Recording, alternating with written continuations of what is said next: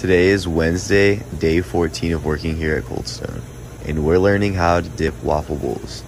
We're going to dip it in chocolate and let it sit for just a second, then we're going to put some sprinkles on the outside. Once the chocolate hardens, we're going to put it away because it's time to help our first customer.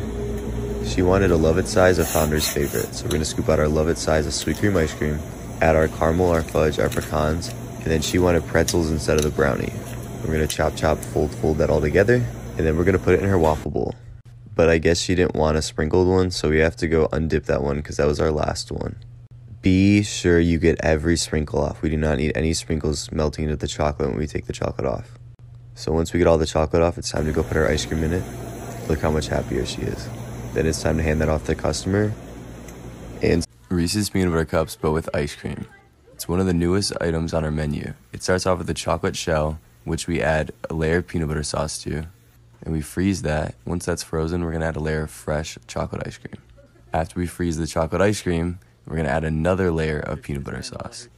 And then once that's frozen, we're going to add a drizzle of ganache on top, and then sprinkle it with some sea salt. The last layer is a piece of Reese's peanut butter cup. If you love peanut butter, and you love ice cream, and you love